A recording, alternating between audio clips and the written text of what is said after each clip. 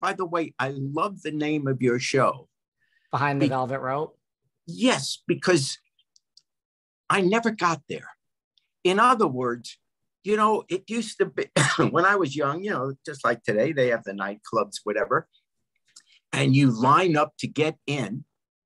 And until I was well known, I was never the one that got in. You know, they look you over and they say sorry. And then this beautiful woman would walk by and she'd get right to the front of the line. She goes in. Some real hunk of a guy, he goes in. And I'm stuck there waiting an hour and a half to get into a club where no one's going to talk to me. I'm okay now. I just had to get that off my chest. Well, guess what? Here, you're always welcome behind this velvet rope. Thank you. And I think if you go to any club now, you know, they might let you in, Jerry. I'm just... Well, now because you're known. See, I know. That's the part that got me, which isn't fair.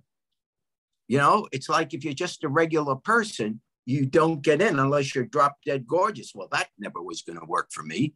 So I was just hoping I would get in because I was next in line.